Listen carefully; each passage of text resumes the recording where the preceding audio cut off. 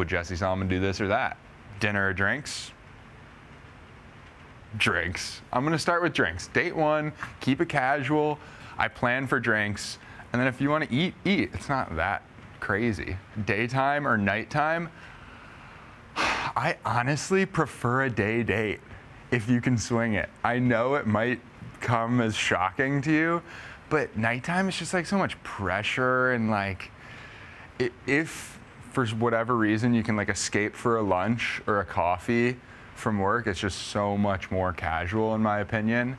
To kiss or not to kiss on a first date, it's never going, you know, to that place. It's just, we're just keeping it light. We're just getting to know each other. So if you're really hitting it off, sure, go for a kiss, but no need to apply too much pressure. It's not like the kiss is gonna make or break the date.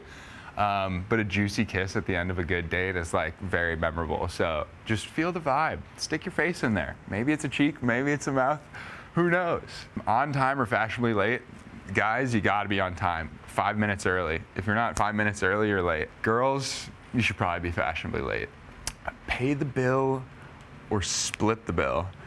If guys are not paying the bill, especially on a first date, you got problems, brother.